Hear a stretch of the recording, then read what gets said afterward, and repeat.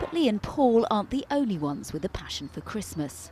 Over at Manning Close in Wells, Paul Toole has spent years collecting his 50,000 lights featuring polar bears and penguins. He admits it's highly competitive.